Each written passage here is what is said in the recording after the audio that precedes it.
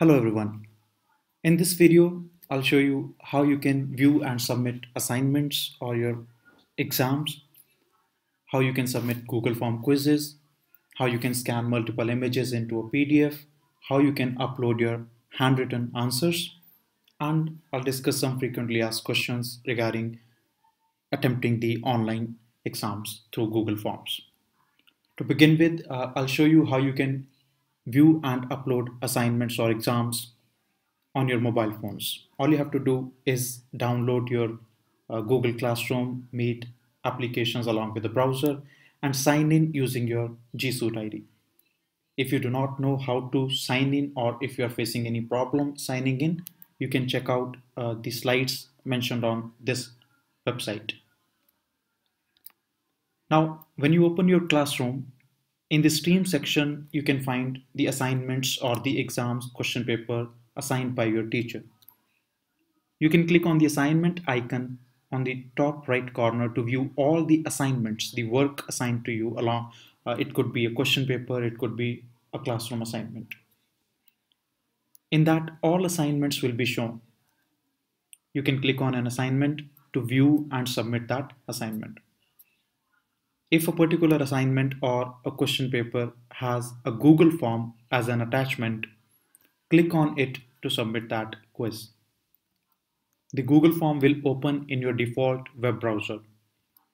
Make sure that the email listed is your G Suite account. Otherwise, you can click on switch account to use a different account. In case your sibling is also using the same device, then make sure that it is your account from which you are submitting the form.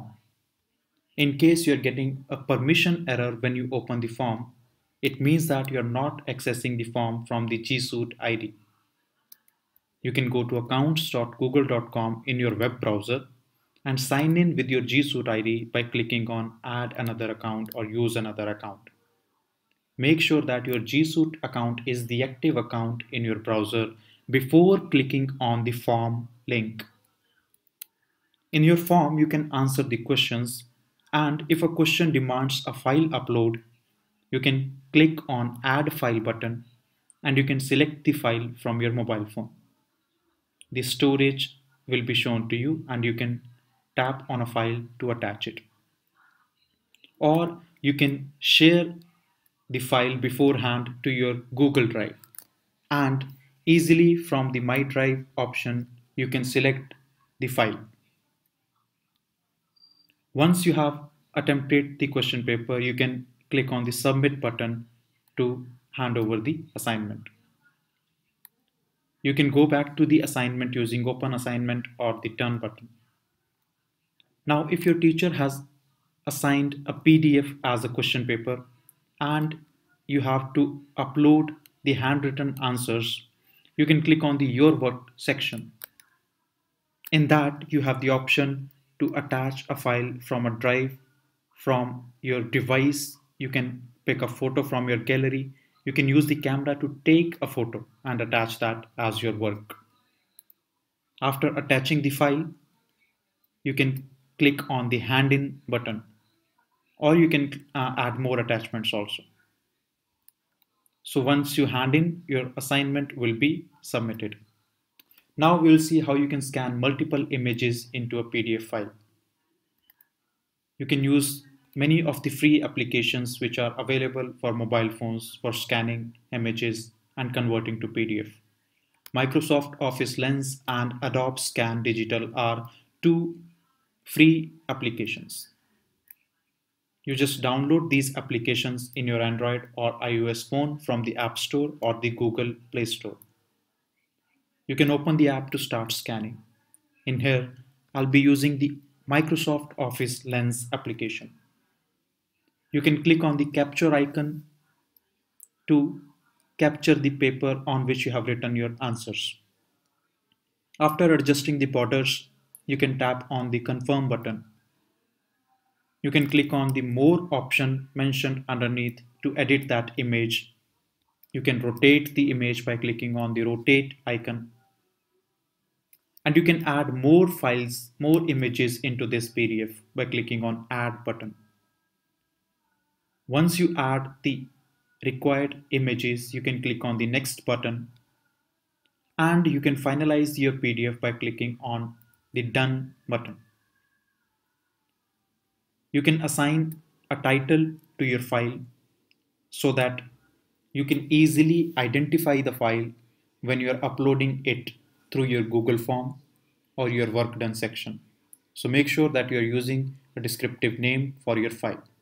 You can select the PDF option to save it as a PDF into your phone storage.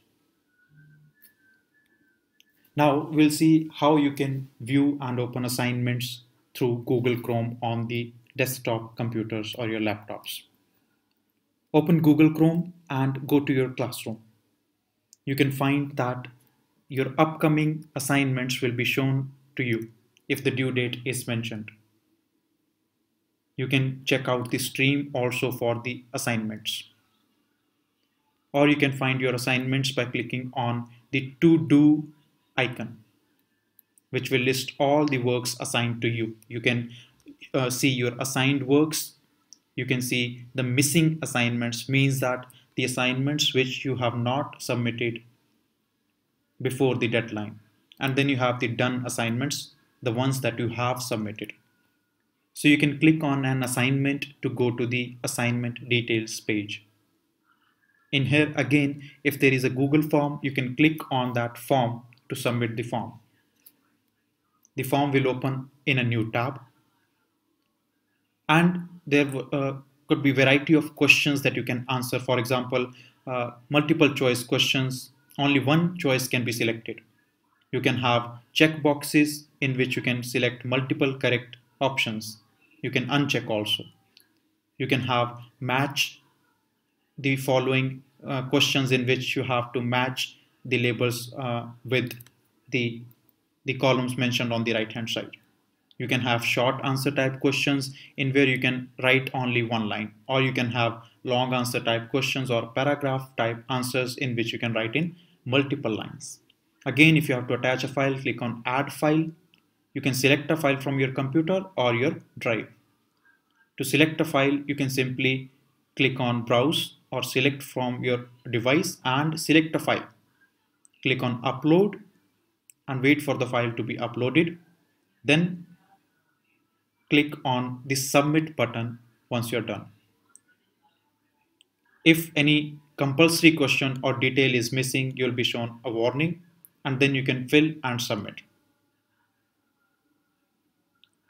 You can open your assignment by clicking on open assignment. It will open up in the new tab again, and your assignment will automatically be marked as submitted or done. Now you can unsubmit your assignment within the deadline. If the deadline is over, then you cannot. Within the deadline, you can attach more files by clicking on unsubmit, and then you'll be given an option to add files. But remember, the Google form can only be filled once, and you cannot later on edit your answers, because it will be set up like that by your teacher, that the answers cannot be edited later on. Now let's discuss some frequently asked questions. If you are unable to open the form, then make sure that you have logged in using G Suite ID in the browser. If your internet stops in between and you reload the form, then all answers are gone. Then in case you have to write or select the answers again.